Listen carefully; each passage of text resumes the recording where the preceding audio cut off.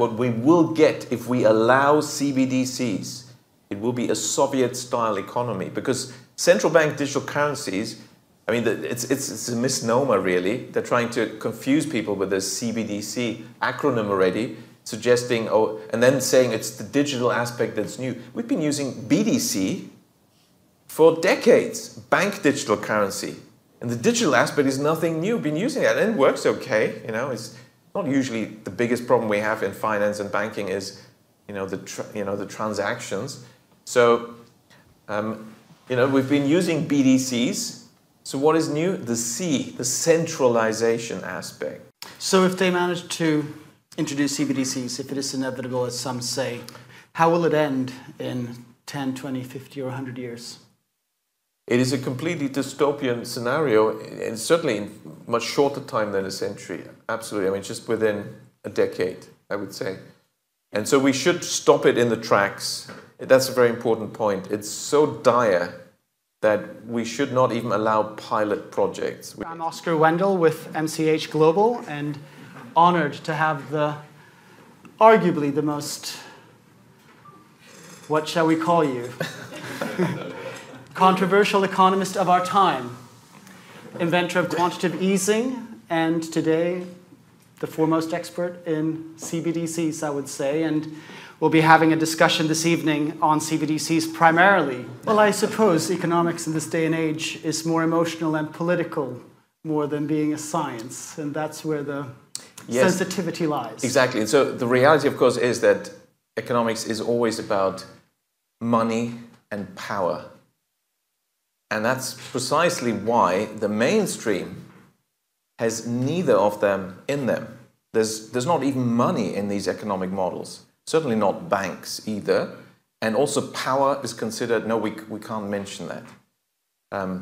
So when the 2008 banking crisis happened, of course the journalists want to interview some experts. Well, let's ask the professors of economics at Harvard University, MIT, please comment. I mean, banks are going bust, stock markets are collapsing, companies are going bust, the economy is shrinking, crisis, recession, unemployment.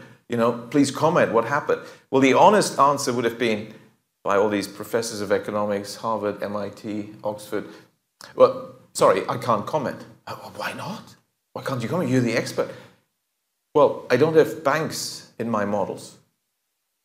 And this is what's even true for the central banks. And even today, most central banks use these dynamic stochastic general equilibrium models, which all sounds very scientific, but it's just smokescreen, it's just rhetoric, because it assumes general equilibrium, which, I mean, what's the probability of having equilibrium even in one market? Essentially, they need 8 assumptions at least to hold at the same time. The axiom of the rational utility maximizer that doesn't care about others, can't be influenced by others, can't be influenced by advertising. Google, of course, doesn't exist in this world, and advertising doesn't work in this world. In fact, the world is empty because we all died as babies because nobody cares about anyone else. It's just, it's an insane theoretical world. And then you add assumptions that you admit aren't true. Perfect information, complete markets, perfectly flexible, instantaneously adjusting prices, infinite life, blah, blah, blah, keep going. Now, if all these assumptions hold, then you have equilibrium in one market. But even if these economists, they pride themselves on using mathematics to pretend to be scientific, but they haven't even done their basic calculations.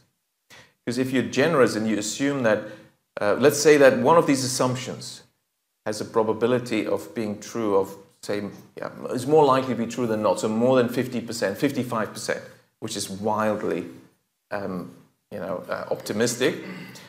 If you've got 8 assumptions, what is the probability that you get equilibrium? All 8 have to hold at the same time. It's joint probability. You've got to multiply the 0.55, to the power of 8. So what is it? It's 0.8%. But the individual probability is not 55%, it's more like 0. So we are talking about the reality, the real world just has no equilibrium. And then you talk about general equilibrium. That means all markets at the same time in equilibrium. I mean, it's such a fictional world. So central banks, even in their models, don't have banks in them. They don't have money in them. So, you know, that's the sort of extreme, crazy world that economists create. And then if you're just interested in reality, as I've always been, already as a student, then that's considered, you know, rocking the boat and highly heretic and, yeah, very controversial.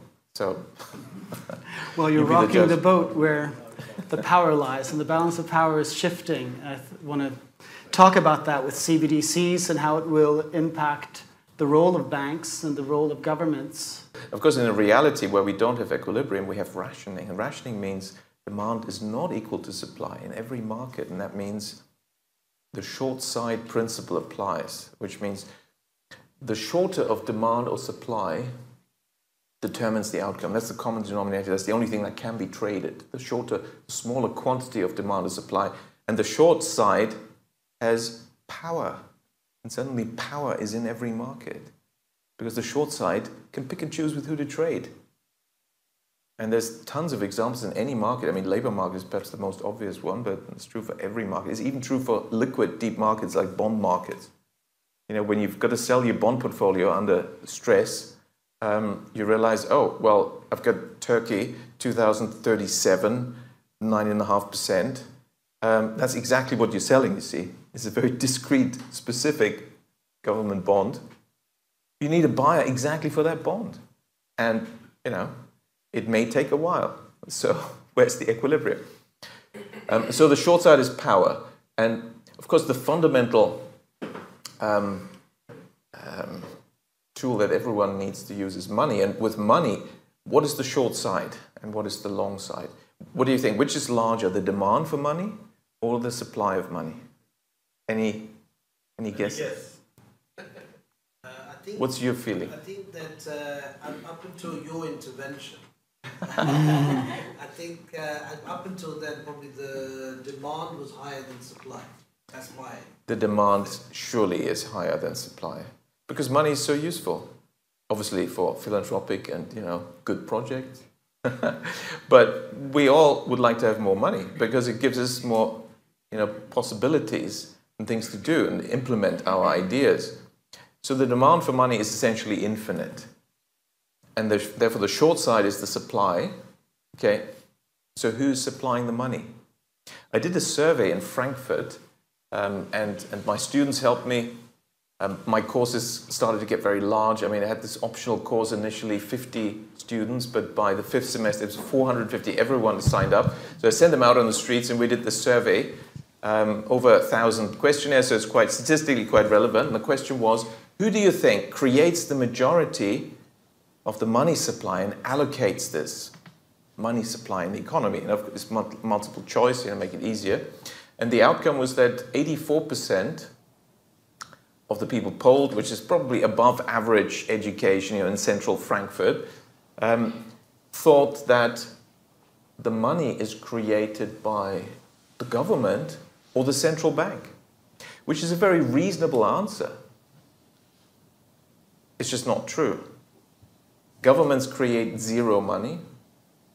There's some tiny, tiny exceptions, if you're interested. We can talk about those, but governments don't create money.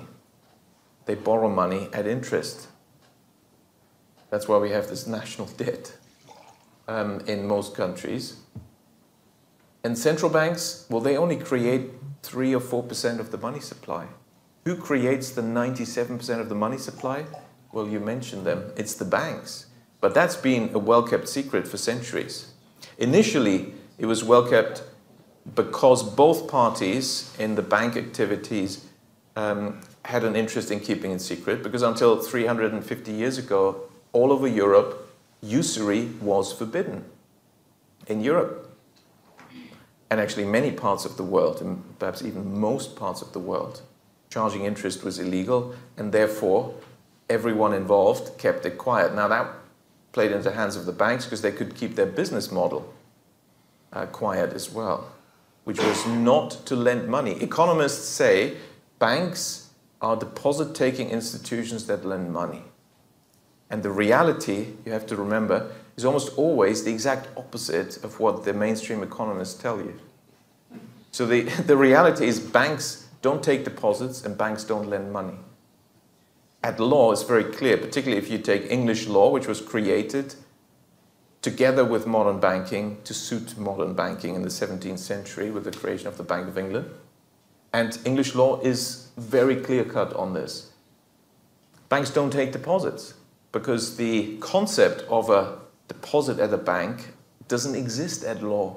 It doesn't exist. It is simply, and you know, the courts are very clear on this, it is simply a loan that you give to the bank. You're just a general creditor. There's no such thing as a deposit.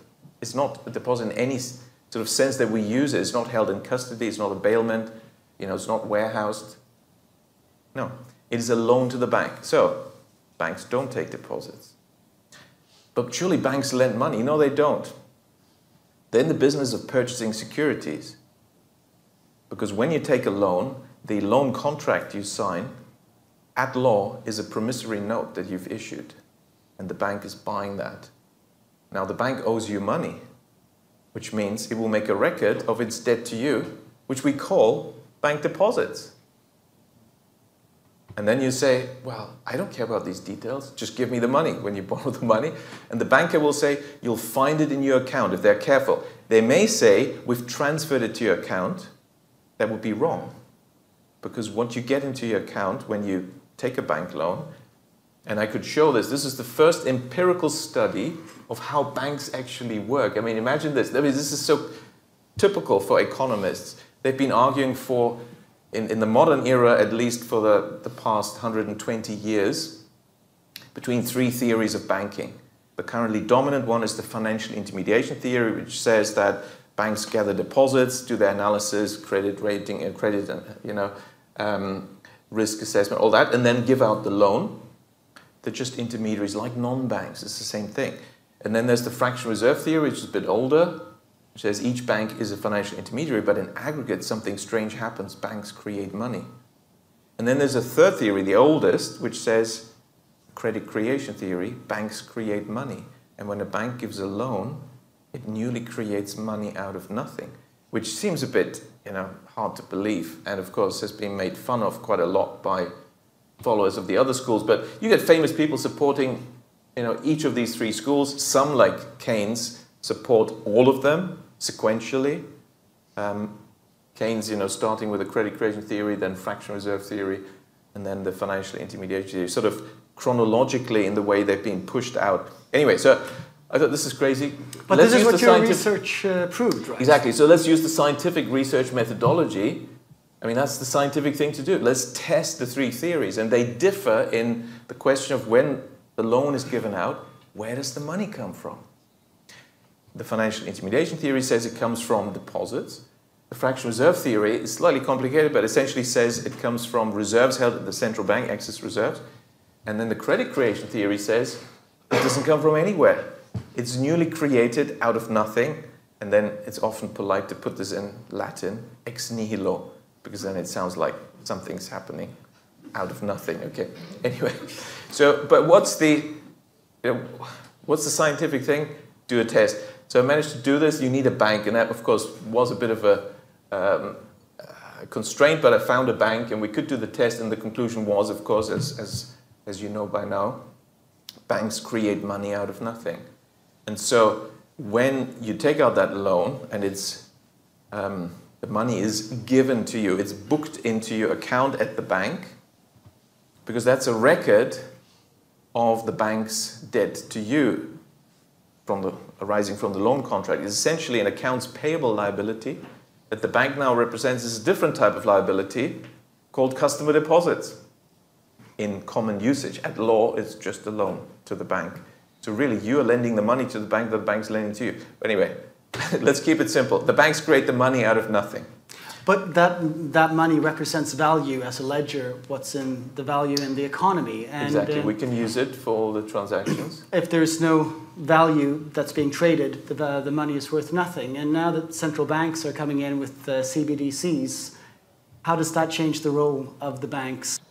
Money creation takes place when the banking system, central bank and banks, inject money into the non-bank economy. That didn't take place at that time, so you can't get inflation from this.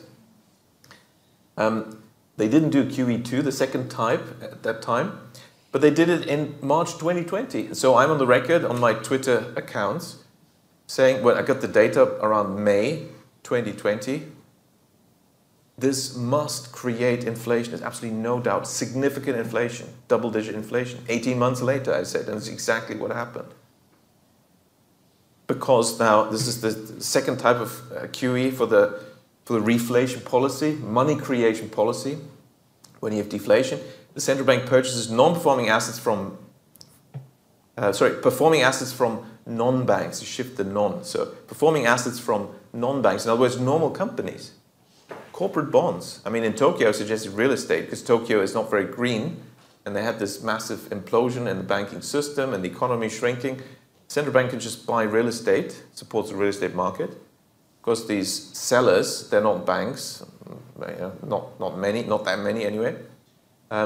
So the accounts, their accounts at the banks are credited by the central bank, that bank reserves go up, but the banks create the deposits, money creation, credit creation. That's how you reflate the economy. And so this is what central banks have done. They've created this inflation intention. Now, how do we know that the March 2020 policy to purchase assets from non-banks, huge amounts of corporate bonds and all sorts of, purchases, were actually the implementation of the BlackRock plan? How do we know that for sure? Well, look it up. Announcement by the Fed, March 2020. We're hiring BlackRock to buy assets from the economy. It's not a secret. It's not a conspiracy. And the plan was, from start to finish, to create inflation. And that's what they did. And that's effectively, depending on perspective, and confiscation or transfer of wealth. Of course. I mean, inflation is a transfer of wealth. And that's not a very original idea. I mentioned the quote from Lenin earlier that the way to crush the bourgeoisie is between the millstone of grinding them between the millstone of inflation and taxation. It's always been the case that governments try to use inflation. Yes, of course, there's a few more millstones, because central banks are also very good at creating these boom-bust cycles and big recessions, which is another way of transferring ownership, creating bankruptcies and distressed assets and so on.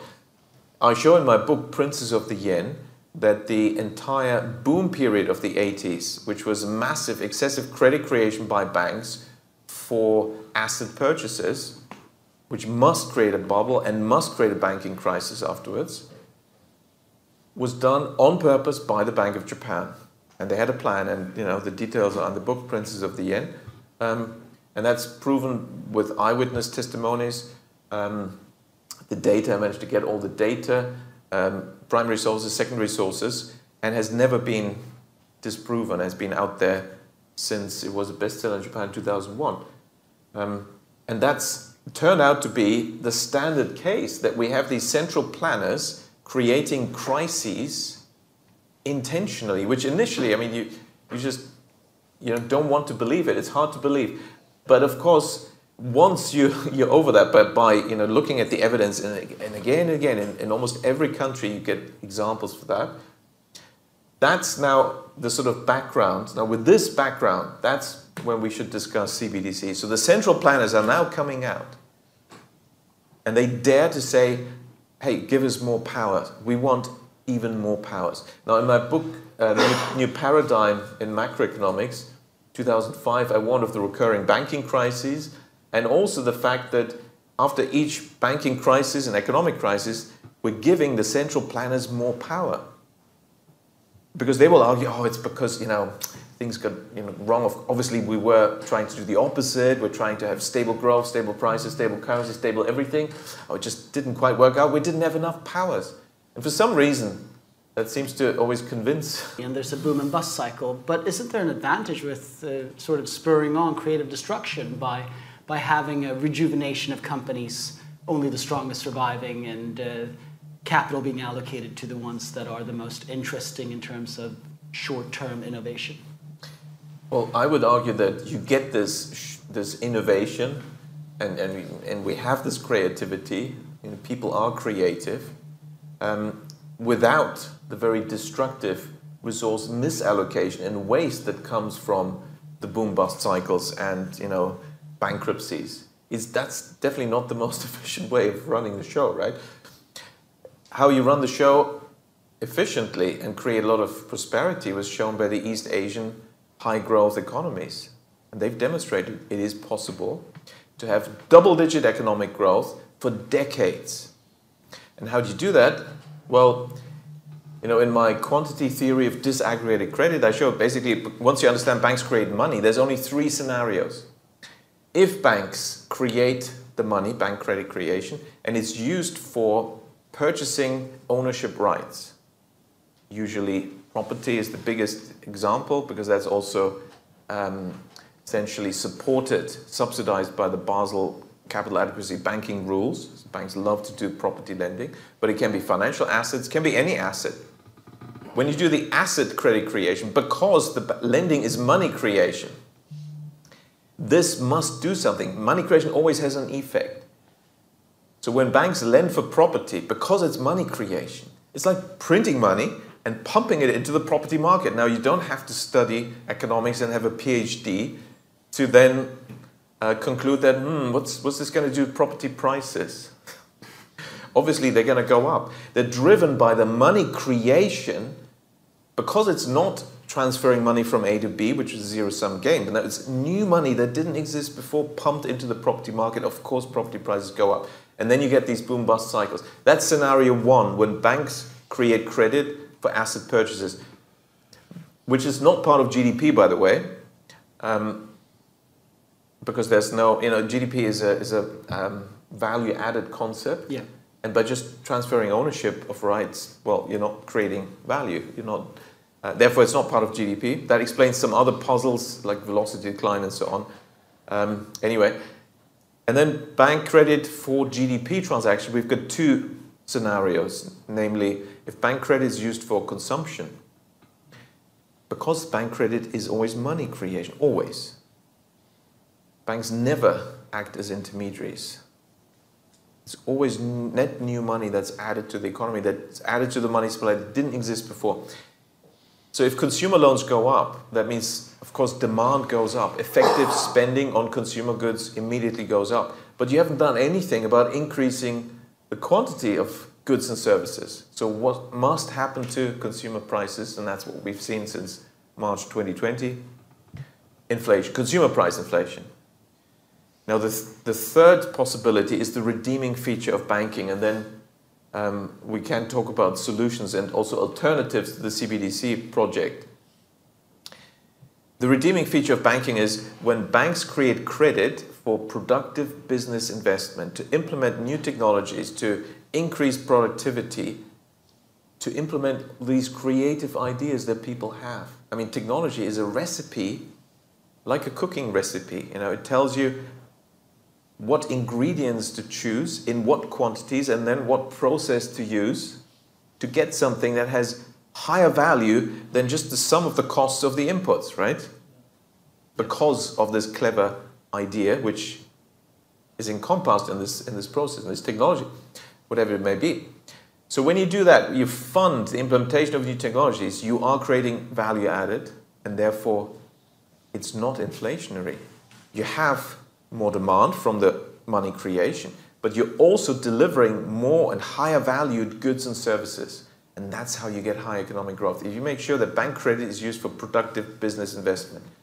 And that's what they did in Japan, in Korea, Taiwan, and China. I mean, China is the key example because, well, it's most recent, and also because they moved from a Soviet-style economy where they had what we will get if we allow CBDCs. It will be a Soviet-style economy because central bank digital currencies, I mean, it's a misnomer, really. They're trying to confuse people with this CBDC acronym already, suggesting, oh, and then saying it's the digital aspect that's new. We've been using BDC for decades, bank digital currency. And the digital aspect is nothing new. We've been using it, and it works okay. You know, it's not usually the biggest problem we have in finance and banking is, the transactions. So, we've been using BDCs So what is new? The C, the centralization aspect. It's the umpire, the referee saying, I want to join the game. Because CBDCs is having an account at the central bank. It's ripping up the 300 plus years implicit agreement that's existed between banks and the central bank, that central banks are the banks of the banks. And the public deals with the banks, but not the central bank. It's a two sort of layer financial system. But now the central banks are saying, the central planners, well, we want to have direct access to the public, which means they're going to compete against the banks. Now, what do you think when the umpire decides to join the game? I mean, is that a fair game? Think of football. Use the red cards, the whistle, the yellow card, and the umpire scores the goals, you know. It's unfair competition, absolutely. It also explains probably these mysterious policies by the central planners, certainly in the last 3 decades, which were very anti-bank. If we now realize actually their plan has been, I mean, these are long-term plans, to compete against the banks. Well, they have a huge conflict of interest. Then they shouldn't be bank regulators because they're going to hurt the banks. That's exactly what they've done. You know, since the introduction of the youngest major central bank, the ECB, 5,000 banks have disappeared. The Federal Reserve has killed almost 10,000 banks in the last 35 years. That's what they're doing. They're consolidating the system. So let's look at the extreme case we're going to get when we introduce CBDCs. Ultimately, will drive banks out of business because you then just need the next banking crisis, which is very easy to arrange for the central planners. They've been very good at that. And then, of course, well, there is CBDC now. The banks, well, they're a bit in crisis. What are you going to do? Everyone shifts their money to the central bank's banking system, switch off the lights, pull the plug, it's gone. And then what we then have is the Soviet-style system. You know, the Soviet Union is the dream of central planners. There was only one bank, Gosbank, the central bank. They had many branches, but there was only one bank. This is what the central planners are really adoring and envying. And of course, in the West, they've always had, in the last 40 years, this China envy as well. But the truth is, China did the opposite. 45 years ago, when Deng Xiaoping came to power, it started out being a Soviet sort of, the Mao economy with more or less, just one bank. And then Deng Xiaoping came to power, and actually I started out talking about the inductive and deductive approaches, the theory, abstract, ideology, and then reality. And Deng Xiaoping, actually, when he came to power and gave his first major speech, he talked about that. He says, listen, comrades, don't we want success? Don't we want a strong economy? Don't we all want to get wealthier and have a strong China? I mean, that's good for everyone, including CCP, So yeah, everyone agreed. Well, let's ditch the ideology. That's literally what he said. Let's forget about the ideology. Let's see what works. There's a Chinese saying. Seek truth from facts is one of those famous 4-character, you can draw it with your brush. Qi, I think it is, but my Mandarin is not that good. It's easier in Japanese. Qi, and seek truth from facts is the inductive methodology. You look at the facts, at the data. And so what he did is he traveled to Japan first thing, because there was a country with a single-party state, the LDP having been in power, and that's still true. I mean, with the exception of 3 years in the entire post-war era, one party. So, for somebody coming from communist China, it's kind of, okay, let's see how they do it. And he did say in public, when he traveled to China, I've come to you to seek the elixir of high growth. Now that was a reference the Japanese immediately understood, because there was this legendary figure, like 1,000 years before, this Chinese sage coming from China to Japan. The land of the rising sun is how the Chinese call it, because you've got to be in the West to see Japan as the land where the sun rises, right? It wasn't the Japanese coming up with this name. Anyway, so the sage came to the land of the rising sun and was seeking the elixir of life at that time. And that's a famous story and maybe true, but at least legendary. And so he used those words. I've come to seek the elixir of high growth. And since it is after 6 o'clock, and we are sort of at dinner tables, I can tell you a secret about the Japanese. If ever you have to go to Japan to find out something. You see, in Japan they have two truths. The official truth, tatemae, which means literally facade, the outer appearance, and hone, the inner, the real truth. Now, you initially, certainly the American reaction was, hang on, that's lying. You mean there's two truths that can't be? Come on, let's get real. That's how it's done everywhere, except in Japan. It's the official, everyone knows this, and it's socially, culturally accepted. So if you're in a formal meeting, you will always get the official story. Just don't expect the real truth. And when I was young, as a researcher, often Japanese people took pity with me, and leaving a formal meeting, they would say, Richard, let's meet for dinner. I'll tell you what's really happening. After 6 o'clock, it's off the record. And then you find out. Everyone speaks the truth, and they love to speak the truth. So that's the secret on the Japanese. If you find out the truth, make sure you meet for dinner. A little bit of sake helps, of course.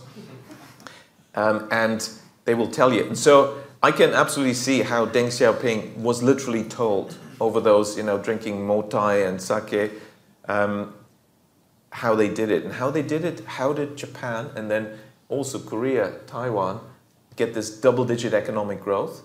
They used central bank guidance of bank credit, which they called window guidance, to guide bank credit into that area, bank credit for productive business investment, and restrict bank credit for consumption and for asset purchases. And then you get very high economic growth.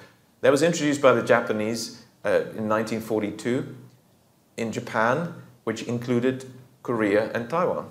Until 1945, Korea and Taiwan had been part of Japan for half a century.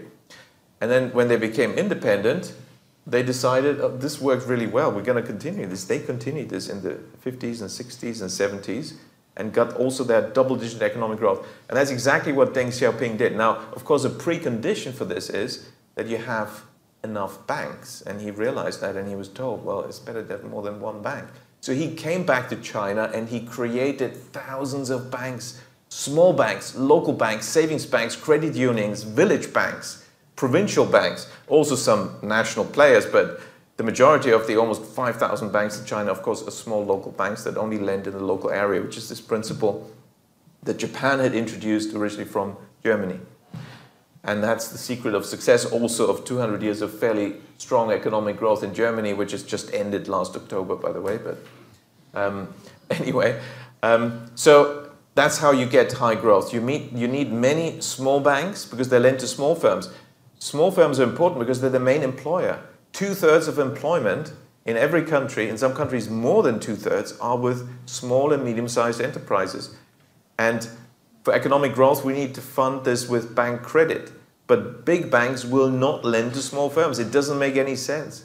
So you need small banks, and that's why we need to create small banks, community banks, local banks that lend in their local area. And that's also the antidote to what the central planners are trying to do. They're trying to kill banks. The ECB has killed 5,000 banks, mainly small banks, of course, forcing them to merge by having high regulatory costs, constantly increasing regulatory burdens, and also the interest rate policies they had for a long time, zero and negative interest rate. And so very anti-bank policies, small banks being driven out, but it is now extremely profitable to be a bank because interest margins are now very large.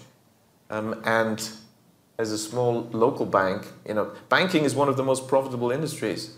And that's what you're getting into with Valhalla Network, with more community banks. Yes, indeed. So I've been, for the last 10 years, working to set up community banks.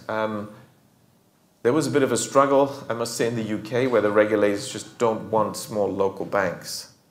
They call them challenger banks, new essentially payment banks. They don't give out any loans to They're small just cherry firms. picking the transaction services. Exactly, transaction service, that's being supported. But if you want to do SME banking, you know, then if you want to set up a new bank, there's this bunch of guys from the city, they said, let's set up a new bank for the super rich. Oh, here's the license. They got it within record time, you know, banking license. You only want to... But community banks actually are good for everyone. This is what they need to realize in the City of London. That's how you create prosperity for everyone. And the thing is, you see, you can have double-digit economic growth in any country, in any region, and for any time period. You can have high and stable growth. So we don't, this is coming back to your earlier question, we don't need the cycles. You can have very high and very stable, non-inflationary, equitable growth. In fact, there's no limit to growth. I mean, this Club of Rome, half a century ago, launched their major first book, you know, The Limits to Growth. And this was essentially the beginning of this major campaign against economic activity and prosperity, which is now under the label of climate change. And that's a whole, you know, it's a very related discussion because, of course, it's linked to CBDCs as well. Anyway, so they were starting to make this argument, limits to growth. There's no limit to growth. It's a complete misunderstanding. And also, growth is not the enemy of the environment. It's totally impossible. Because ask a physicist, what is growth? What is economic growth? There isn't any growth in a physics sense. It's just a statistical concept. And a statistical concept cannot hurt the environment. Now, if you do what they say, oh, let's have zero growth, let's degrowth. So you think that's the end of hurting the environment, environmental destruction? The Amazon won't be cut down anymore? They're still doing it now. In Canada, this woke, climate change, whatever government, they're cutting down still these giant 1,000-year-old amazing trees. They're still cutting them down in Canada. That's how much they care about the environment. So with zero growth, you can still have massive environmental destruction. What hurts the environment is environmental destruction, not economic growth. Look at China.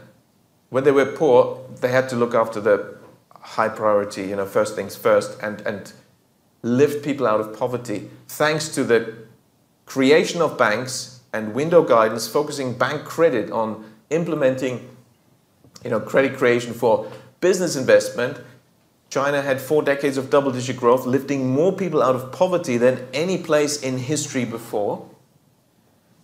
And then they started to care about the environment. And they have now very strict environmental protection rules. So just by saying, oh, let's have zero growth and this is going to somehow, you know, be good for the environment, that's complete nonsense, complete misunderstanding. So growth is actually a necessary condition, in my view, to solve the problems of mankind. And I'm really with JFK on this one. Most of our problems are man-made, and they can be solved by man. So let's do it. And of course, the monetary system is a key tool to do that. That's a resource allocation tool. We have to understand it, make it transparent how it really works, and then use it for us. How did the central planners react when I started to publish the truth about banking? Well, princes of the yen, they sent the CIA around to scare me. Then New Paradigm and Macroeconomics came out in 2005. They then started to create these so-called grassroots, I mean AstroTurf grassroots, activist groups that said, oh, banks create money. That's terrible. Let's abolish it. And they were supported by the central planners. And they have been launching CBDCs, you know, the CBDC plan since. In other words, now that the public starts to understand how it works, and we could actually utilize this knowledge and this know-how for the greater good, now they want to abolish it because it mustn't get into the wrong hands like the general public. Isn't that extraordinary, outrageous? So that's, of course, another reason why we have to prevent the introduction of CBDCs. Now, CBDCs are programmable. So let's talk about that. Yes. What are your objections to CBDCs, and what could be how could a one way object to this? So how could you do a CBDC that would be less dangerous to the freedom of the public? Well, by not doing a CBDC. That's how you do it. You see, the attraction for the central planners of central bank digital currencies is the programmability.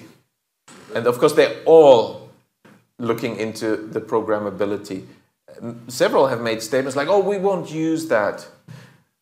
okay, maybe, you know, in the first generation, they won't use it, but, you know, there's a new central bank governor and whatever, and suddenly they are using it. I mean, the fact is they are working very hard on this. In Brazil, they had this pilot, you know, CBDC, and there's a blockchain programmer who checked out the code and could prove that it already has all the tools in it to freeze your money and to confiscate it, transfer it away without your permission. It's already in the code. Applicable for USDT as well, which is something that 99% of the population don't know. USDT, everybody uses it. And the transaction itself, they could possibly freeze and pull out your money. Exactly. Exactly. In fact, they're now even moving beyond CBDC. In June this year, the BIS, which is very advanced in its plans for CBDCs, also to be used for inter-central bank transactions and so on, they made the announcement that, well, we need to accelerate tokenization of everything. Now, in principle, you know, if you like blockchain and the tools, that's sort of, you know, that sounds good. But think about it. It's the wrong guys doing it, isn't it? The central bank of the central bankers. And why do they want to tokenize everything? And in the same announcement, they talk about the programmability. And general assets, all assets, bank deposits should also be tokenized. Because, well, then, at the press of the button, the programmability feature can be used. And, oh, well, you've obviously, you know, just ignored all their rules on carbon footprints, and you've been eating too much beef or whatever it may be, you know, whatever it may be. So, you know, you have to, you know, your assets have to be transferred, not just your CBDC. They're already starting to talk about going beyond CBDC and linking it on the blockchain. But can't you do a CBDC that's not programmable? Well, even if you can, then you don't need a CBDC. The whole point is the programmability. And it's very official. The Bank of England has formally, officially, publicly asked the UK government for the legal permission to make it programmable. Think about Canada, Ottawa, where there were peaceful demonstrations against, you know, the essentially violations of human rights by the government by having all these restrictions. Peaceful demonstrations for weeks, and Trudeau didn't like it. And so in the end, he managed to get a parliamentary approval to have a new law passed, a draconian law that allows the government to order the banks, and not just the banks, actually all financial institutions, to freeze people's assets. But in a way that really just demonstrated to all of us, you know, the sort of things they've been thinking about. And I'm sure he was very sad that they hadn't managed to roll out CBDCs by that time, because then it would have been even faster. So really what CBDCs are doing is they are usurping a parliamentary democratic prerogative, including essentially fiscal policy. You know, how money is spent, that is a parliamentary budgetary prerogative. CBDCs will usurp that and hand it over to the central planners. Now, in many countries, central banks are still privately owned. You know, and historically, have been created by, you know, the big banking dynasties. You know, it's a banking cartel that doesn't like small banks. But that's exactly what we need to do. You know, we need to work in the opposite direction. So while the central planners want to increase their power over our lives, and it's literally not just about total surveillance and monitoring of where you are and what you're spending your money on. It is about this programmability, intervention. And if you don't follow the rules, or you've stepped outside the 15-minute walking distance area, well, your money is not going to work. So if they manage to introduce CBDCs, if it is inevitable, as some say, how will it end in 10, 20, 50, or 100 years? It is a completely dystopian scenario, and certainly in much shorter time than a century. Absolutely. I mean, just within a decade, I would say. And so we should stop it in the tracks.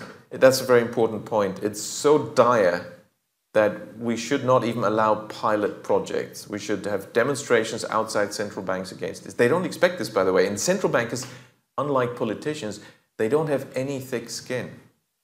And so I really want to encourage you to think about what can we do to safeguard our financial and economic, and therefore, essentially general freedom to stop this. Because I noticed, and I was told by one central banker who'd seen the CBDC, been shown it by one of the major old central banks. They were ready to roll it out in 2016, but they didn't. But he was shown it, and it was very small. It was a little, sort of like a grain of rice to be implanted subcutaneously under your skin. And they never talk about that. What is it going to look like, right? And I was quite shocked by the fact that the realization, wow, it's already ready. They can roll it out anytime. So I started to speak up in 2016 in my conference presentations and some written, articles and so on. And it seems that they then delayed because they realized there is a bit of a hurdle, particularly with the implant thing, because it is a violation of human dignity, no doubt. So they've delayed. Now next, they introduced this COVID PSYOP. Now, I know this is another controversial topic. I'm from a medical family. To me, this, it's fairly clear cut. But we don't need to go into details. The fact is, we had this COVID rollout.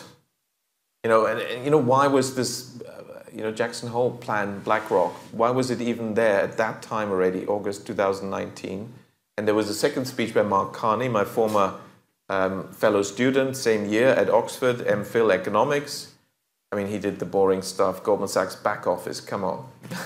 But, he clearly played along with the game and did well for him, as you do when you play along in the game. Anyway, so he gave the other speech at that conference, namely about the need to introduce CBDCs and link them globally to have a world currency.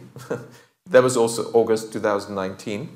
And then in March 2020, they introduced this, timed, of course, with the lockdowns. So there is a direct link to COVID measures.